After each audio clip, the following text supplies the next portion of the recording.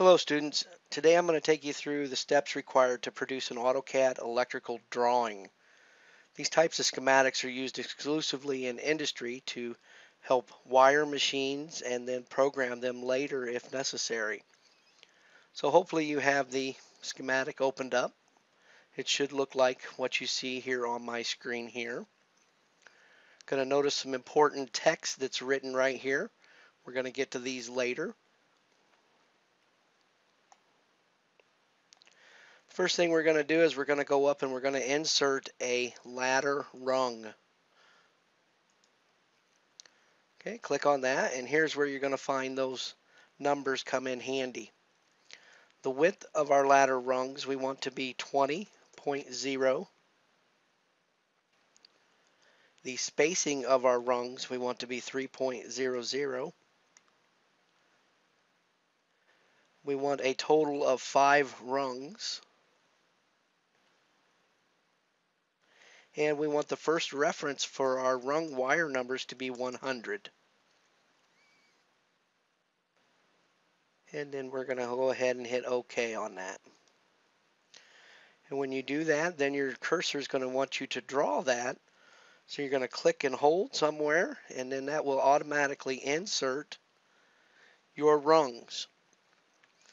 Okay, now that we have our rungs inserted, we're ready to start putting in our graphical symbols for our electrical controls. So we're going to click on the icon menu here. And the first thing that we see is our stop button. So we're going to click on buttons, and we're going to get the normally closed mushroom head. We're going to click on that, but before we do that, we're going to change the scale of all of our symbols to 3.5. That way our symbols will appear a little bit larger. So we'll click on that, and we're going to bring it over here. We're going to line it up somewhere. All we have to do is get it close. What I recommend is to line it up on a vertical grid mark. That way we can keep all of the symbols lined up nice and neat. So we're just going to click right there, and as you can see, that symbol went ahead and placed itself right where it needed to go.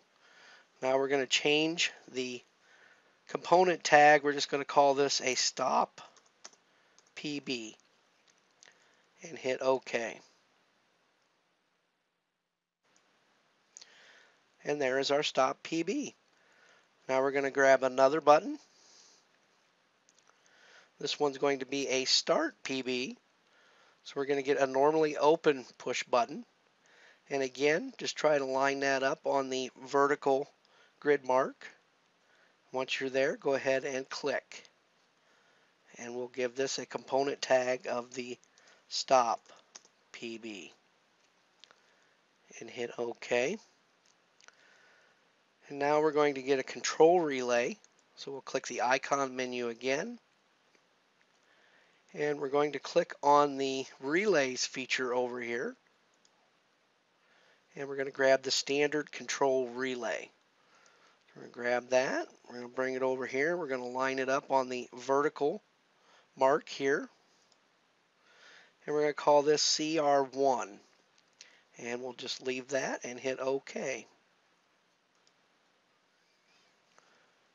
All right, now we're going to grab some associated contacts with that CR1. So we're going to click our icon menu.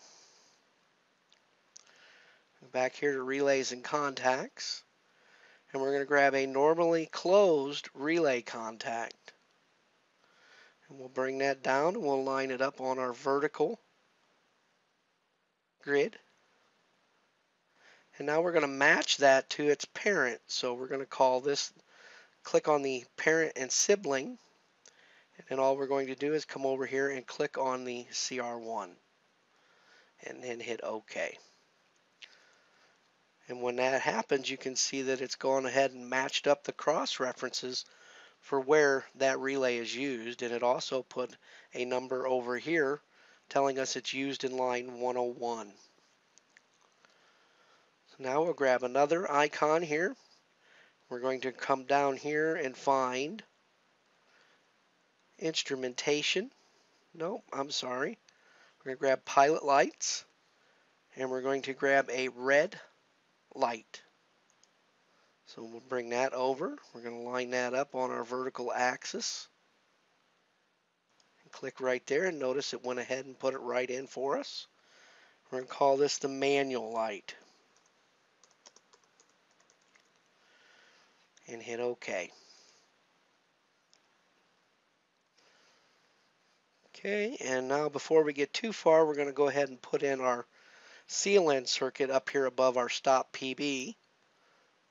So we're going to come and grab a set of contacts off of our control relay. And we're going to bring those down. We're going to line them up right underneath of the Stop PB. And we're going to click right there. And we're going to call this CR1, but we're going to match it to the actual parent.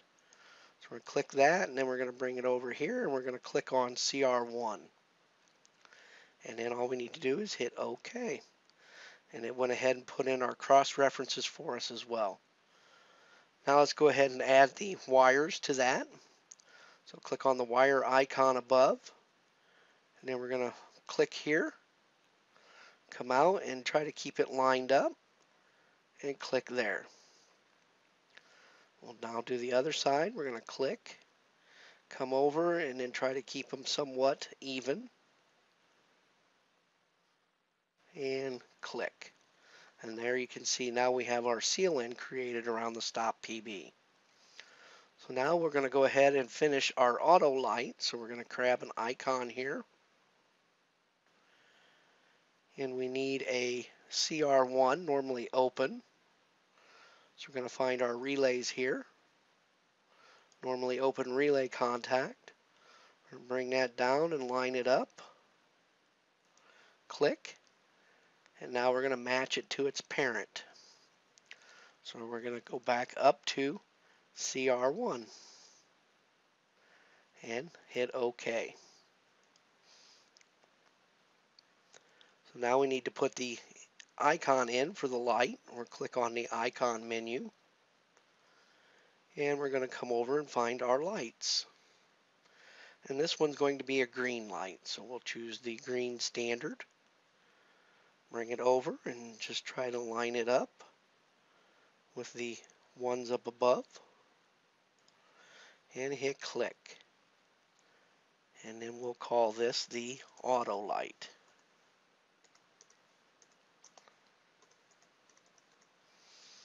And hit OK. And notice it went ahead and placed that icon in there for us. Okay, now we need to move our drawing up, so we're going to just click our middle mouse wheel here. We're going to click and hold, and we're going to move our drawing up a little bit so we can continue putting the rest of our components in. Now we're going to come over here and click our icon menu, and we're going to grab what's called a float switch. And we want the normally closed float switch, so we're going to grab this level switch right here, which is the same as a float switch. We're going to bring it down, and then we're going to line it up with our top ones, and click. And we'll call this the tank full.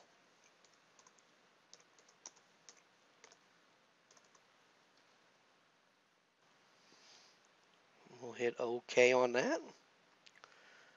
And now we're going to put in another set of contacts from our CR1 relay. We're going to grab a set of relay contacts. We want the normally open ones. And we're going to bring this down and kind of line it up with our top one that we've already put in. And we're going to match this, the parent sibling, to CR1 as well. So click there. And then you may need to zoom out so that you can touch on the CR1 right here. And as long as it says CR1, hit OK. And then you may want to zoom back in and then reposition your drawing. Okay, so now we need to put in our pump motor contacts. So we're going to click on the icon here again. This time we're going to use a motor. So we're going to click on motor control, and we're just going to grab a single phase motor right here, and we're going to bring that over and we're going to line it up with our other features above. We'll click there and we'll call this pump motor.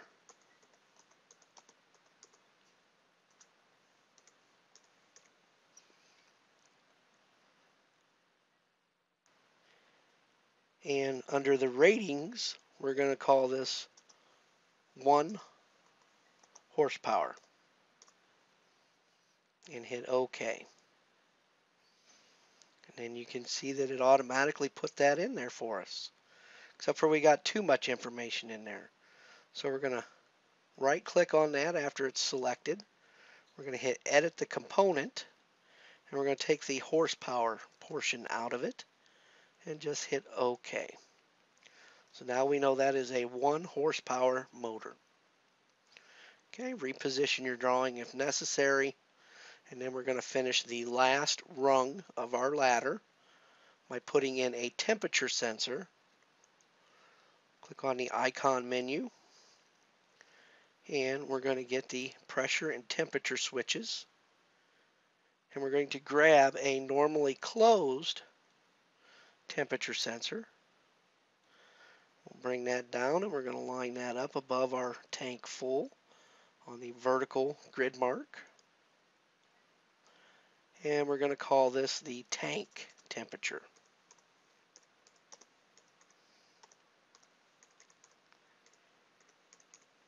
And hit OK. Alright, if it spills over a little bit, we're just going to click on it. Then we're going to click on its move handle, so we'll just reposition that a little bit. And then hit the escape key. And now we need to put one last input device in, and that's going to be our tank full. So we're going to come down and find our flow and level switches again. And we want a normally open level switch this time, so we're going to click on that. We'll bring that down and we're going to line it up with our horizontal ladder rungs and click. And we're going to call this the tank full and hit OK. And the last thing we need to put in is a heater to show that we're going to heat the tank up. We're going to hit the icon menu, and I believe we'll find that under the miscellaneous.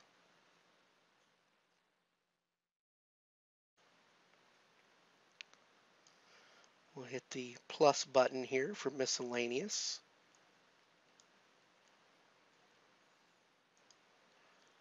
And under the electronics tab, you'll find the fixed resistor. And a resistor is just another symbol for a heater. So we'll click that and then bring it down and line it up with our above features. And then click.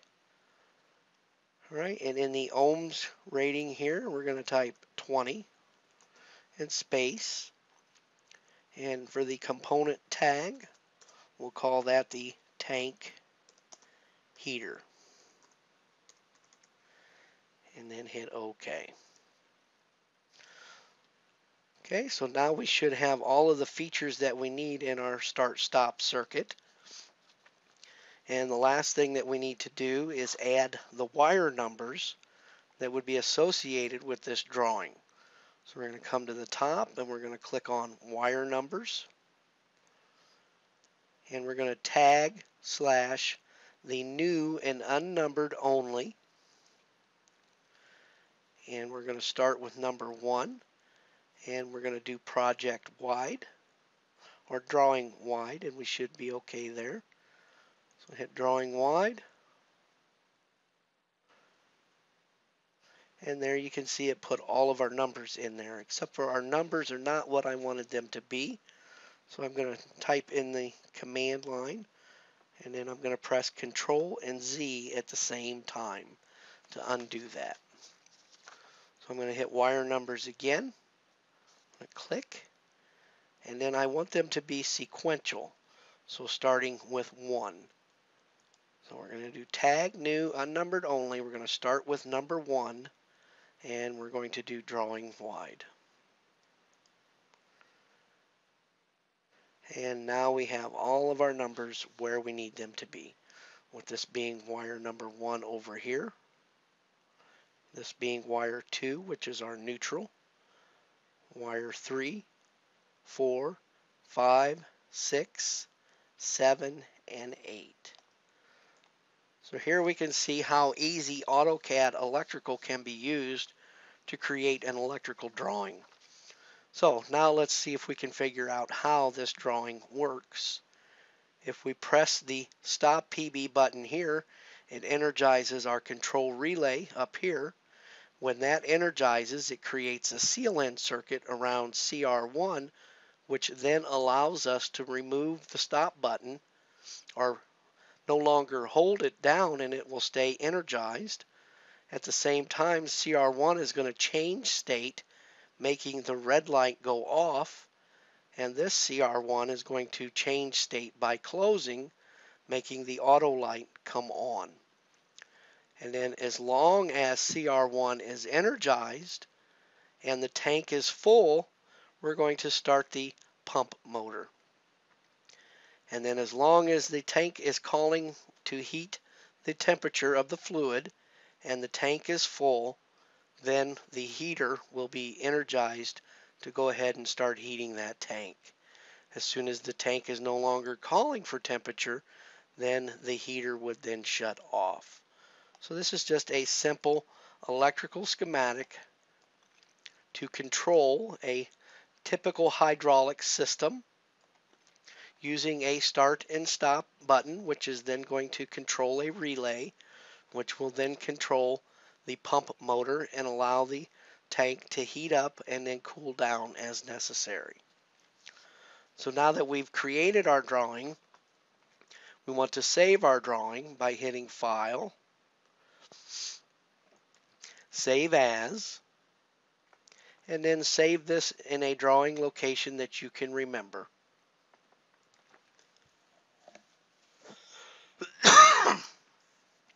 I'm just going to call mine R2.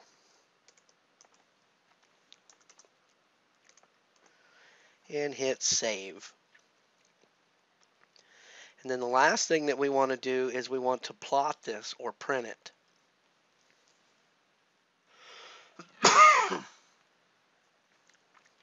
So I'm going to right click on Model. I'm going to hit Plot.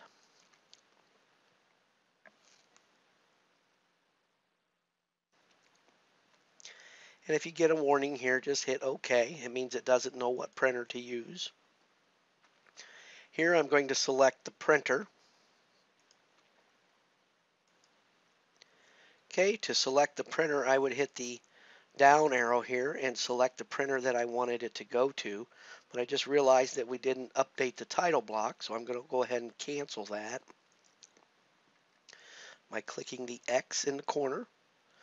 And then we need to make some changes to our title block to reflect this drawing as yours. So if we type in the title block ATT edit,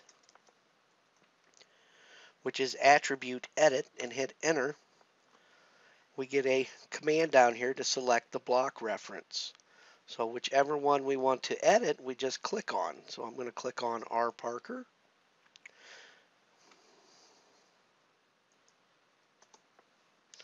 And obviously we didn't have a title block here, so the easiest way to fix these is going to be to hit the escape key and then go to the area you want to correct and then double click on it. And then you can see the blue comes up, which means it's going to allow you to edit this command. So if I just come down to the end and put a student in here,